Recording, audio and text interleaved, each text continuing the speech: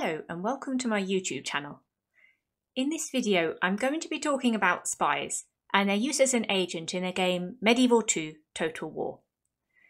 For the purposes of simplicity, I'm only going to be talking about the base game rather than any expansions or mods. Otherwise things might get a bit too complicated. Spies can be recruited from a civilian settlement that has at least Tier 1 in the in chain of buildings. If you're a Christian faction, Tier 1 is a brothel. If you're an Islamic faction, Tier 1 is a shisha bar. The buildings have exactly the same bonuses, they just have different names.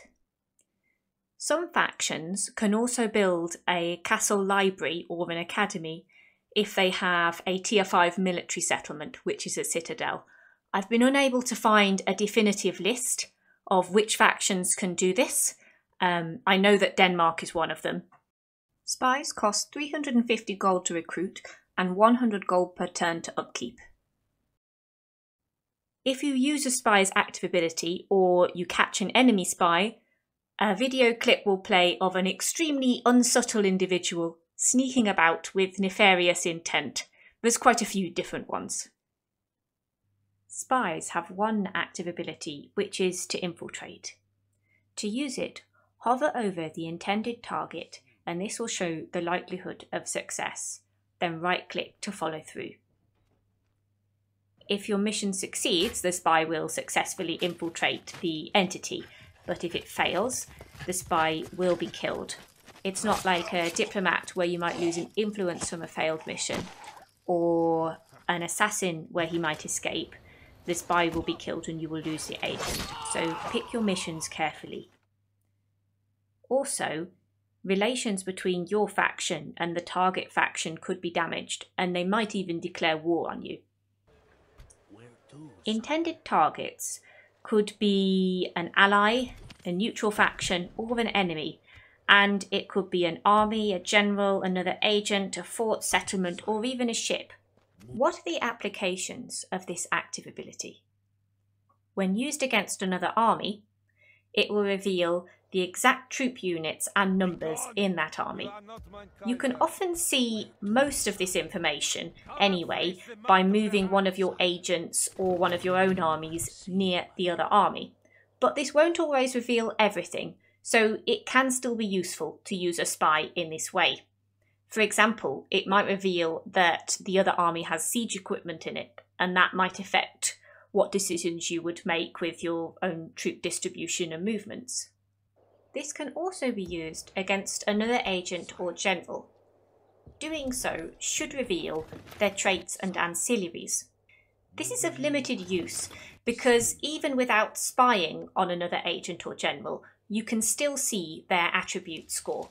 Regarding settlements, if your spy successfully infiltrates one, you can see exactly what buildings and troops are present. You may be able to see most of this anyway if you have an agent or an army nearby, but some things can still be hidden until the settlement is infiltrated. Infiltrating will reveal everything. This could be useful if the information would inform your decision as to what settlement you want to take next. Spies will cause unrest in a settlement they have infiltrated. It is important to note that you can send more than one spy, indeed several spies, into a single settlement that you wish to infiltrate. I did some testing and I believe they cause about a 5% reduction in public order due to unrest per one subterfuge skill point, up to a maximum of 10. So if I sent 2 spies into one settlement and they have 11 subterfuge between them, the extra point won't do anything. Public order will be reduced by a maximum of 50%. If you combine this with other ways of causing unrest, such as sending priests to convert the population, sending assassins to sabotage buildings that give bonuses to public order, you could potentially cause a civil revolt. The most useful advantage of infiltration is that it gives a chance of a spy opening the gates of a settlement. Now, upon you attacking it, there will be a chance you will not be required to siege or produce siege equipment to break through the walls, and you can assault it in the same turn you besiege it. If you fight the battle on the map, the gates will act as if you own them. In a game with limited turns, saving turns is helpful by itself, but this also provides other strategic advantages. If a settlement was poorly defended, it means you can take it straight away and avoid there being any reinforcements coming to help. Also, if you're a Catholic faction, the Pope often gets quite protective when another Catholic faction is getting smaller and smaller, and will sometimes issue what I think of a cease and desist mission, that you will be excommunicated for attacking them. If you can wipe them out in a single turn using spies, then you can avoid this happening. If you infiltrate another settlement with several spies, you can increase the chance of opening the gate to over 100%. It is helpful to remember that other factions can also use these active abilities, so watch out for them. On to passive abilities. They give a lot of vision through the fog of war. They reveal other factions, spies and assassins, who otherwise remain stealthed to armies, settlements, diplomats, merchants, etc. Your spies also have this ability and are revealed by other factions' spies. They significantly improve your chances of stopping another faction's spies and assassins carrying out infiltration, assassinations, and sabotage. So how can these be applied to improve your gameplay? The high vision is inexhaustibly useful.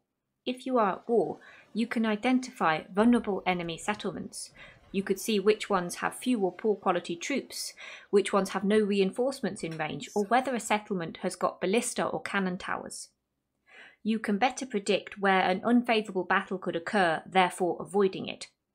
Spies can also reveal armies waiting to ambush.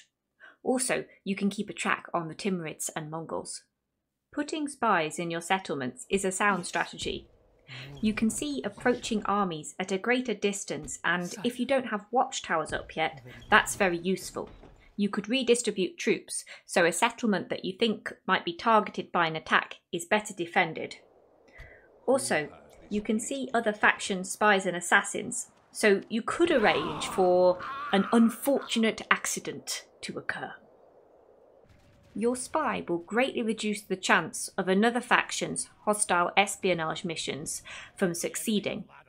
So it's less likely that your settlement will be attacked by the enemy and the enemy will be able to open the gates with a spy that they've infiltrated the settlement with. If this happened, it would prevent you mounting an effective defence. It's also less likely that any of your generals or agents stationed in your settlement can be assassinated. It's best to try and have a spy in each settlement, but if there isn't enough money for this or enough spy buildings, you may need to prioritise. You can merge spies into an army, which will improve the vision through the fog of war and will reduce the chance of a general within that army from being assassinated.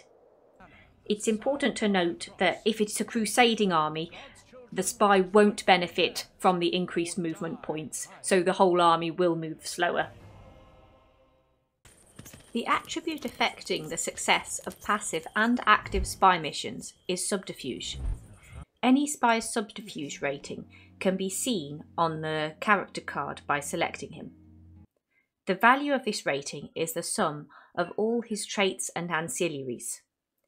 The spy does have other skills, such as line of sight, but these are not obviously displayed on the character card, and you have to read through the traits to see them. How to maximise workforce potential. When I started looking into traits and ancillary mechanisms, they were a bit more complicated than I thought they'd be, and probably require their own video to properly explain. So I'm just going to talk about what actions to take and avoid delving too deeply into how the actual mechanics work. On creation, I would recommend to recruit spies in civilian settlements rather than castles. There is more scope to have buildings that give better starting traits, and only some factions can recruit spies from castles anyway. If you have a dockyard, this can give the spyglass ancillary, which gives +2 to line of sight.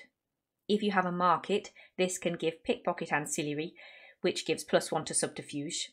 And if you're an Islamic faction, you can also get pet monkey, which gives +1 to subterfuge. If you're an Islamic faction, you can build a racing track, which has a 100% chance to give black stallion ancillary, which increases movement points. this ancillary is transferable. You can also gain up to 3 subterfuge from having a Thieves Guild, depending on what tier it is. Furthermore, if you leave the spy in a settlement with a brothel, shisha bar or higher level of spy building, there's a chance to get 2 other ancillaries, Beguiling Bard, which gives +1 subterfuge, and Dancer, which gives +2 subterfuge. There's a chance to get these ancillaries at the end of turn. Spies can gain up to 3 subterfuge on creation in a trait line that the player has no influence over at all. So you could create spies in strategic locations and then park them in important towns or cities for a few turns that have at least a brothel or shisha bar, assuming you have the resources to do this. That way, before you use them for anything active or risky, they will already have a few levels in subterfuge. Each spy can potentially gain +5 subterfuge and +5 line of sight from successful missions. I would recommend to send them on low risk missions because mission failure can mean loss of the spy. So far as I'm aware, this only includes active missions, so infiltrating a settlement or spying on an enemy army, general or agent. I hope you enjoyed the video.